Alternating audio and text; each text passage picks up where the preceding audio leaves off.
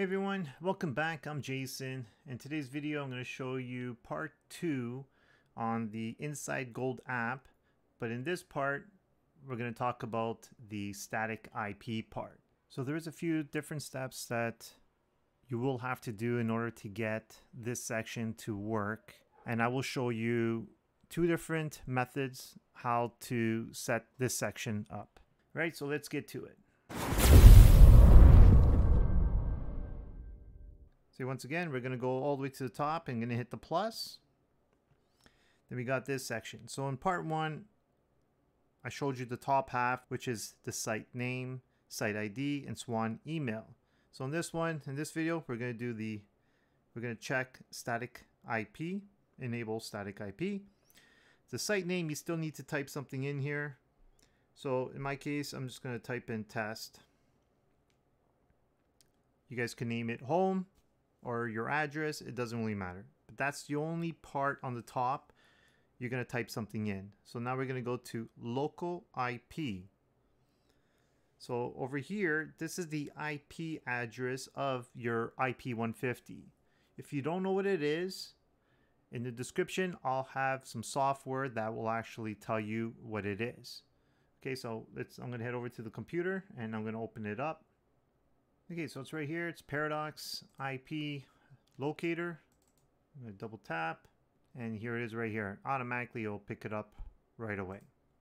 Fine. Keep in mind, guys, your IP could be different. So what you want to look for is your IP address. So right now, you're going to write this down. The next thing we need is our public IP address. In order to find that, we're going to open up our web browser. And on the top, you're going to type in www.whatsmyip. You can do a search. There's multiple sites that will give you your IP address. So this is the one I'm picking up right here. So here's my public IP. So you're going to write this down. So once you got your IP address of your IP150 module and your public IP address, now we're going to head over back to the app. Okay, so right here, local IP address is the IP address of your IP150. I'm going to type mine in.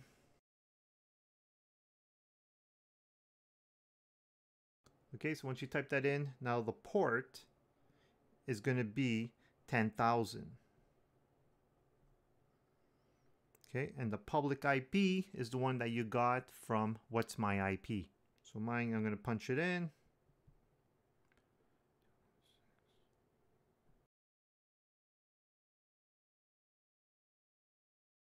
And once again, the port is going to be 10,000. Okay, so once that's done, we're going to hit done. Add site. And it's going to be right there. So all we have to do now is just tap it, enter your keypad code. This is the code that's on your front door keypad to arm it and disarm it. Then hit connect, and it should let you in. And there you guys have it. Okay, so now you could do stay, arm, everything else. Keep in mind, when you guys use just the IP address, this will not work outside the Wi-Fi range. If you wanted for it to work outside the Wi-Fi range, you have to do port forwarding. So if you guys ain't familiar with that, let's head over back to the computer. Okay, so my modem is on bridge mode, so automatically goes to my router. So I gotta log into my router. In your case, if you don't have this, you have to log into your modem. So they're all pretty much the same. So what you got to do is you're going to head over to, in my case, it's the WAN. What you're going to look for is virtual server or port forwarding. Mine is right here, so I'm going to click.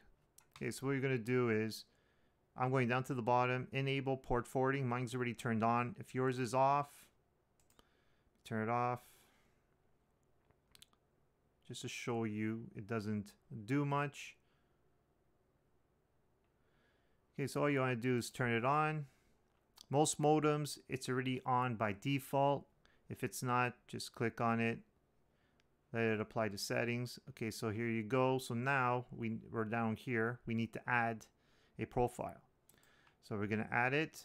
Over here, I'm just going to leave this alone. This is more for gaming and some other sites. So over here, I'm just going to punch in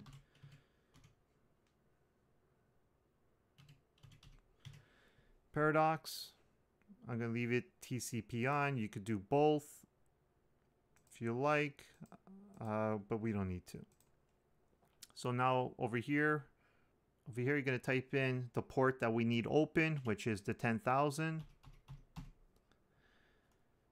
Okay, some of you guys are going to have to repeat this. They need a range. If they do need a range, all you have to do is just put 10,000 again.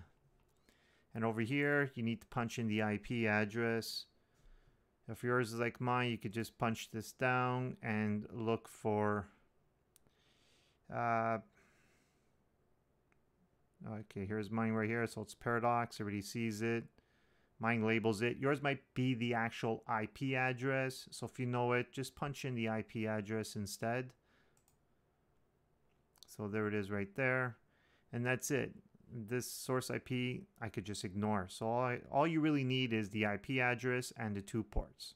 That's it. So now I'm going to press OK. And now just added it, and it's right here now. And it's already saved. So let me go back to the app. Okay, we're back at the app. Just going to turn off my Wi-Fi. So with the Wi-Fi off, let's log in now.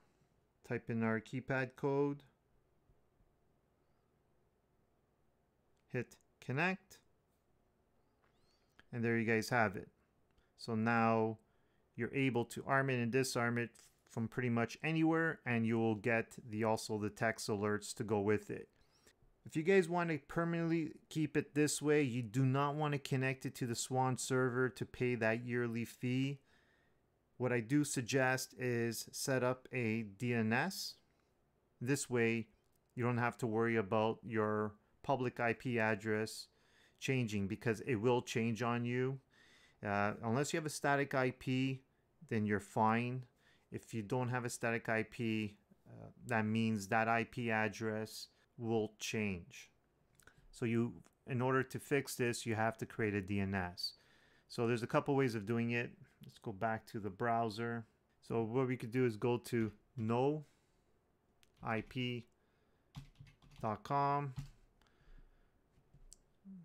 I know I talked about this service on some of my other videos.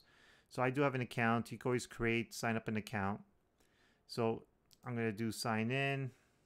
This is a free service. They give you 3 host names that you could create without upgrading and actually paying for a unlimited service. And it's really easy to use. Okay, so right now we're going to create one, and I'm going to show you how to do it. So what we're going to do is we're going to go to the bottom here. So it's right here. The minute you log in, quickly add. So over here now you're going to create one. I'm just going to name this on Jason Tech. And over here it's going to be ddns.net. Keep in mind, guys, if you do have a VPN on, you will have to turn it off in order for this to work. Then once you set this up, then you can turn your VPN back on. So now what I'm going to do is add host. And right here it confirms it's been created. So now if I go back to the app, once again I'm going to hit the little plus on the top. Same thing, site name. I'm going to write test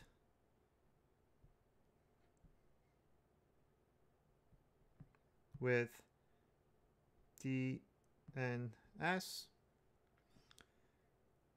Enable static IP. So once again, our local IP of our module.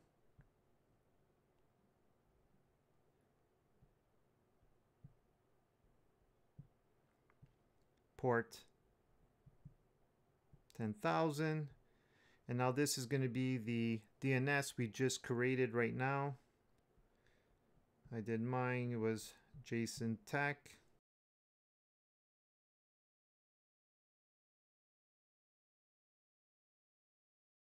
Port 10,000. So once you're done, double check it, then hit done, then add site. Okay, so now we're going to do test with DNS. As you can see, I'm still on the LTE. My Wi-Fi is turned off. Enter the keypad code. Connect. And there you guys have it.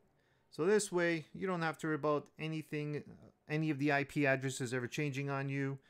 This is the best and safest way of doing it. The only thing by doing it this way, when you hit the 3 bars on the top corner, the menu bar,